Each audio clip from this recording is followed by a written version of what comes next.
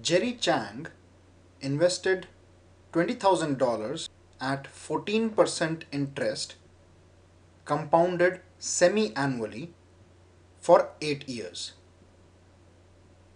What is the amount of compound interest Jerry earned?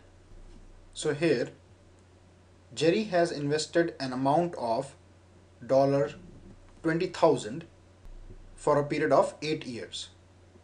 So the principal amount is equal to $20,000, and this amount has been invested for a period of 8 years. So let's say this is the end of first year, second, third, fourth, fifth, sixth, seventh, and eighth. Now during this period of 8 years, Jerry is going to get an interest of 14%. Now it has not been given whether it is per annum, per month, so we'll assume that this is 14% per annum. So the rate of interest R is equal to 14% per annum. Now this interest is being compounded, and it is being compounded semi-annually. So semi-annually means every half yearly, that means every 6 months. So what that means is that at 6 months, so let's say this is 0.5 years, the interest will be added to the principal, and then that amount, which is principal plus interest, will become the principal for the second compounding period, which is this part. So this becomes P1, which is principal for the second compounding period. Similarly, whatever is the interest accrued during the second compounding period here will be added to the principal at the beginning of that period, which is P1, and then the amount gained here, let's say it is P2, will be equal to P1 plus the interest during this period, which is, let's say, I1, and then this P2 will become the principal for the third compounding period, which is this period here. So we know that the compounding is happening every 6 months. But what is the rate of interest for this compounding period? So we have been given 14% per annum. So 14% is for 12-month period, but our compounding period is 6 months. Now we know that the rate of interest is proportional to the time.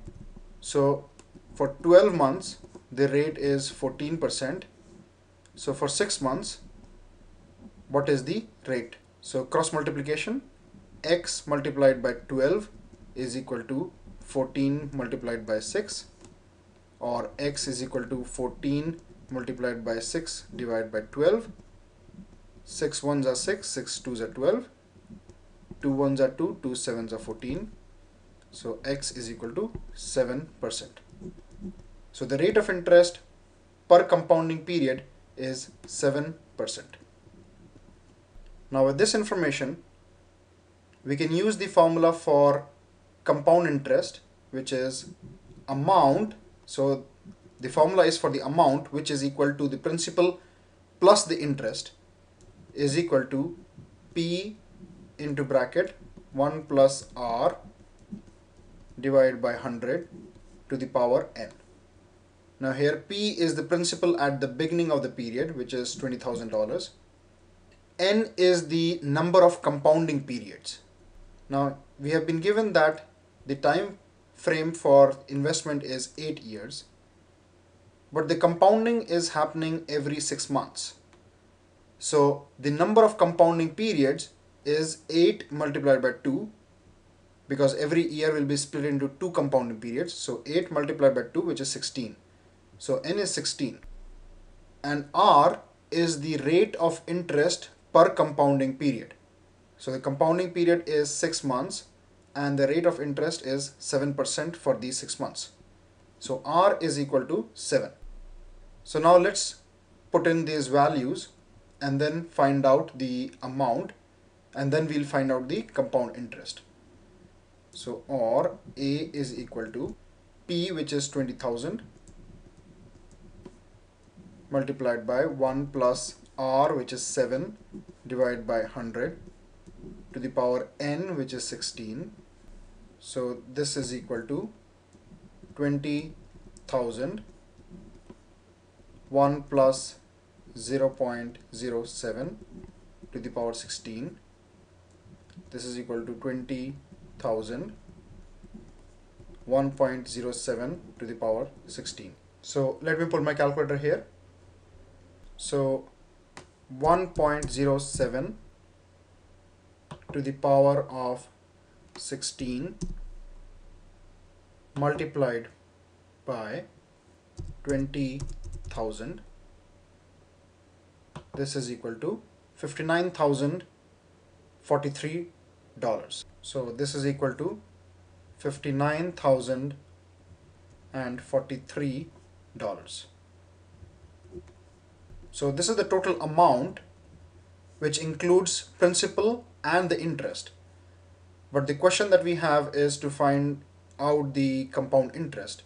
So what we'll do is we'll subtract the principal from this amount and we'll get the interest. So interest is equal to 59,043 minus 20,000. So this is equal to 39,043. So here let's try to analyze one thing, which is, had this compounding been done annually instead of semi-annually, what would be the interest with the same data provided? So let's try to do this as a interesting activity to see what is the difference in interest if it is compounded annually versus semi-annually.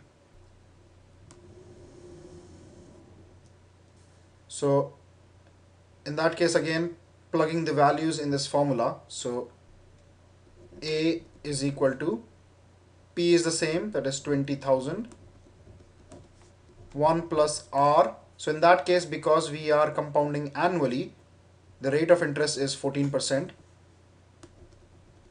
So 14 divided by 100, and N is the number of compounding periods, so that will become 8. So this is equal to 20,000, 1 plus 0.14 to the power 8. This is equal to 20,000, 1.14 raised to the power 8. So let me pull my calculator here. So 1.14 to the power 8 multiplied by 20,000, and this is equal to 57,051. So this is equal to $57,051, and this is the amount. So the interest is equal to 57,051 minus 20,000, which will be $37,051.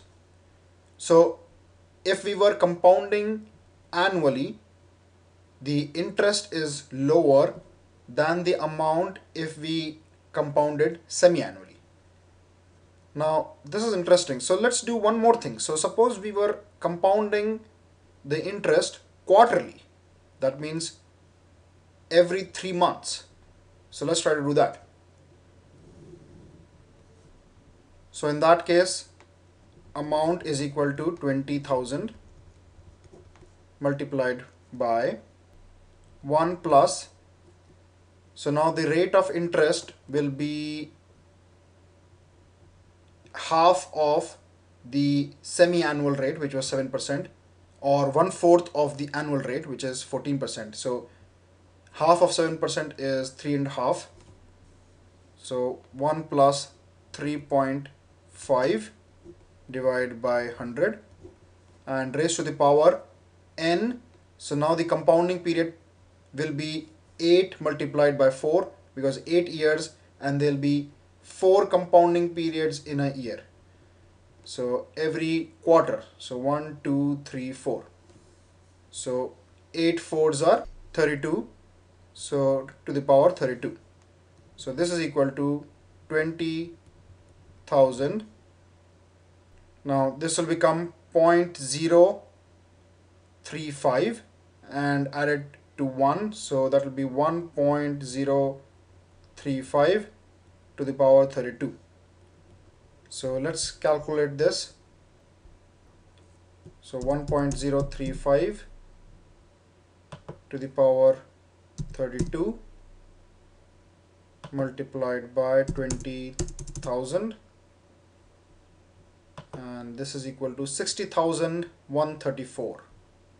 So the amount is 60,134 dollars, and interest is equal to, so this much minus 20,000, so that will be 40,134 dollars.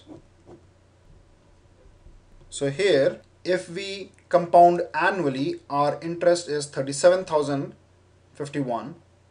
If we compound semi-annually, our interest is 39,043. And if we compound the interest quarterly, the interest is 40,000. So basically, with the same data, as you keep on increasing the number of compounding periods, you will get more interest.